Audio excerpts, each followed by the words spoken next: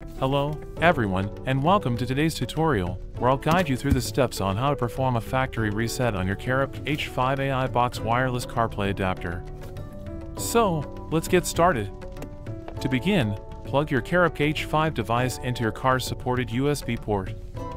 Wait for the device to establish a connection with your vehicle. Once connected and the home screen appears on your car display, locate and tap on the Settings option. Within the settings, scroll down to the Other Settings section and tap on it. Here, you'll find the Factory Settings option. Just tap on it.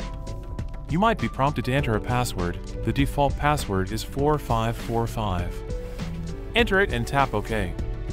A list of your applications will appear before you reset to factory settings. You can choose to back up the applications you want by selecting them. Select any you wish to keep. Once done, click on Save. To confirm the reset, tap OK, and the reset process will begin. And there you have it! Your Carabc H5 AI Box wireless CarPlay adapter has been successfully reset to its factory settings. Thanks for watching, and don't forget to like and subscribe for more videos.